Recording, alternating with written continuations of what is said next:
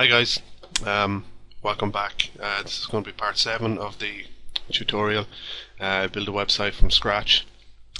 Where we left off in the last segment was we added some content to the copyright section, or the footer, whichever term you want to call it.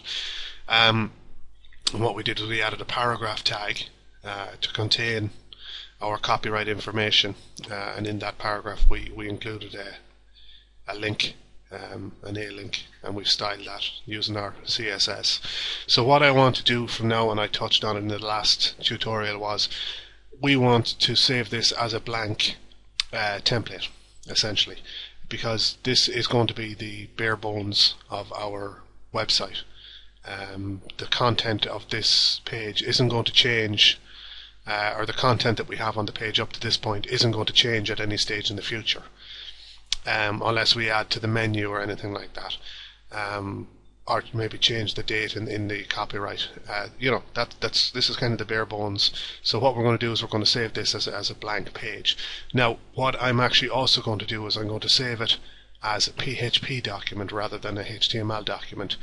And the reason I'm doing that is, and I discussed it a little earlier on in the series, that we're going to be adding in little bits of PHP code.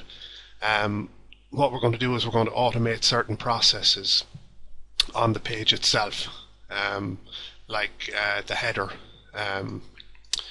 section here, the navigation section here is stuff that can be edited on an ongoing basis, that if we decide to add in another page, we only have to do it once rather than doing it on every single individual page. So what we do is we create a separate page for the actual navigation menu bar, and we set that on its own, and what we do is we add a little PHP shortcut to it in place of where the menu bar would appear. Now, in order to do that, we're going to need to set up either a testing server or have your own online hosting set up. Now, I'm not going to go into detail on how to set up a testing server, because I don't usually use a testing environment. I use my live server. But there are numerous tutorials out there on how to set up testing servers. You can download programs called WAMP or XAMPP, or depending on what operating system you're using, there are different versions of the software available. So, but certainly you'll find plenty of tutorials on YouTube on how to set up your servers and things like that. So if you want to go ahead and set that up yourselves, you can. But there's so many cheap hosting packages out there that you're nearly as well to go and get some form of online hosting. Especially if you're looking at this series, you're obviously contemplating doing a website, so you're going to need hosting. So what I'm going to do is I'm going to go ahead and use my own hosting account. But for now, I think what we need to do is we need to go ahead and we need to set this page up as our template. So all we need to do is we need to go File and Save As, and rather than just save it as an index.html, what we're going to save it as is, I'm just going to call it blank .php. Now, what this means essentially is that it's going to be a blank. I'm going to use this as a template, but it's going to be a PHP document. So we're going to save that, and that means then that every time we want to open a new document or start a new page from scratch, we just open this and file and save it as whatever the name of our page is going to be.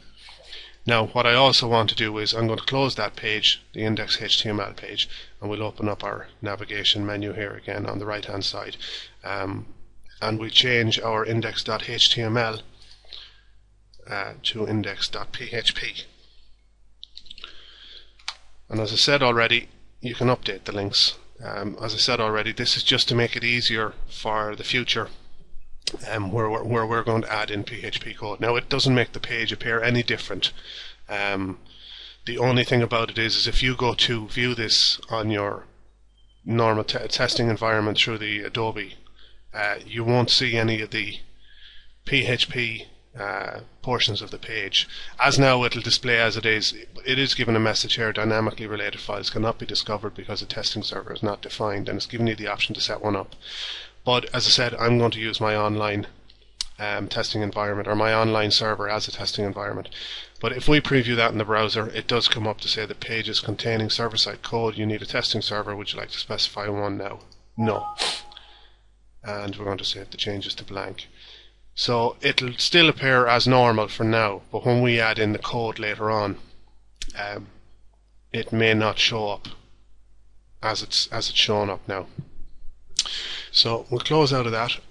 Now, the first thing we want to do is we want to create someplace for our PHP documents for our PHP and for our navigation menu bar to be stored. So what we're going to do is we're going to cut that. So you can Control X. Or sorry, I selected the wrong thing actually. So we're going to select the whole navigation. So you can Control X that, or right click and cut. And if we go File and New, and we want to create a new PHP document.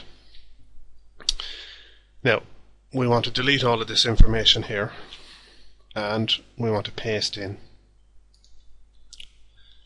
that there. So what we're going to do now in our folder structure here, if we click on our site, and we want to create a new folder, and what we're going to call this is we're just going to call this includes, because it's going to be the PHP include function.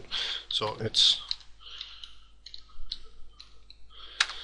and what we're going to do is we're going to store or save this document in it. So File, Save As, and it's going to be saved in the includes folder, and we're just going to call this nav, and it'll automatically give it its PHP file type. So as you can see, it's saved that in there. So what we need to do now is we need to create the PHP function on our page. So if we save all now, and automatically you get this up, and it's saying it's got JavaScript for a widget that no longer exists, because we have put this essentially in another document. Always click no on this, because if you click yes, what it'll do is it'll remove the PHP or the JavaScript, and the spray menu bar won't work anymore. So always click no when you get this prompt in Dreamweaver. So what we need to do now is we need to, where the navigation bar was, we need to add in the PHP function. And in order for this function to work, what we're going to do is we're just going to put in this piece of code right here. So, and what this is that's an opening PHP tag, and that's the closing PHP tag. So what we're doing here is we're defining a property in the PHP. We're actually calling a function to include once. That's the PHP function, to include once the navigation nav.php, which is contained within the includes folder. So if we save that now, and if we preview that in the browser, I'll just show you, you're going to get asked again about a testing server, and as you can see, it's not including the navigation bar, because it won't run the PHP function in Dreamweaver's test environment. So what we have to do is we have to define an online server in order to do that. So what I'm going to do is I'm going to take you through how to set up a server through Dreamweaver, but you're going to need some of the information from your own hosting provider. So what I'm going to do here is I'm just going to show you how to define a testing environment, or a local host, or sorry, not a local host, a remote server. And how you go about adding that in is if you go to Site, Manage Sites, and the one that you're on, this is our one here, is Golf Club. You click on Edit, and again you're familiar with this area here where we define the initial folders for setting up our folder structure, or site structure, and root folders. In the second one here, you go down to Servers, and you click on the Add New Server button. Now this process would be the same if you were adding in your own testing server, but in my case, what you do here is you add in the name of your server And again, this is all information that's available from your hosting provider. The next thing you do here is your FTP server address. Generally it'll be ftp dot whatever your mydomain.com is. Your username will be one that you would use to log into your hosting account, and your password. Your root directory is almost always public_html/ and whatever the name of the folder you're set up, or it could just be public_html. And of course your web URL is just standard. That's pretty much common details. So, and what you need to do at that stage is you need to test it. What we have to do now is we actually have to, if you go over here into your pane, you can go to your remote server, and it should connect to the host, and it'll show you exactly what's in your server. At the moment there's nothing there. So what we need to do is we need to go back to our local view, and we need to put up the entire site. You just select this folder here, and the blue arrow here, click that, and that's going to FTP your entire website. It's going to ask you if you want to push the entire site up. Obviously the first time you're going to want to do this. So you click on OK, and it goes through the motions of putting up all the documentation, all the files needed in order for your website to work. Okay, now that our site is actually entirely up on the internet, what we want to do now is I want to copy this PHP function that we put in place. So copy that.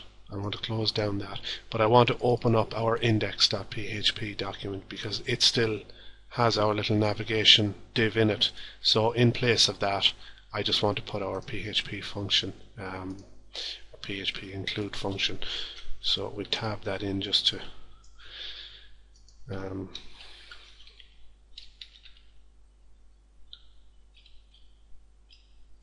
so if we save that, and what we want to do then is we want to FTP that to the server as well. So if you select the individual file here, you can go through the same process here of doing that, and it's going to ask you if you want to put the dependent files. You don't need to, because the only file that you actually made any changes to in this one was the actual index.php file.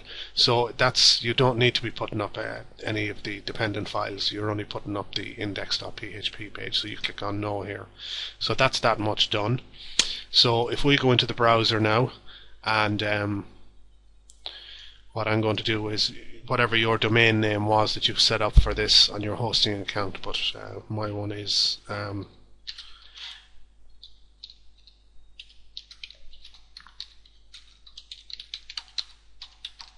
I've set it up in a subfolder of my hosting, and as you can see, the navigation menu bar appears, even though we've deleted it from our main page and put in a PHP function instead. And if we right click anywhere on this page, what we can do is we can view the source, which basically you can view the background code. And if you look at the background code, which is essentially what we've done there, under this one here, the navigation bar is actually listed on the page. So what the PHP function has done is it's called into place where we've placed that PHP function. It's called in everything from our navigation external page and put it into that area there. So if anybody was looking at your website in the view source, they'd never see the PHP function that we've included there. So I think we've done a lot in this portion of the tutorial, so I think we'll leave it at that for now, and in the next section then we're going to maybe move on and maybe put some content into our main portion of the web page. So that'll do for now. So we'll talk to you in the next tutorial, and please remember to subscribe and drop us a wee like if you like the tutorial, and leave a comment or two as well if you want. Thanks a million. Bye.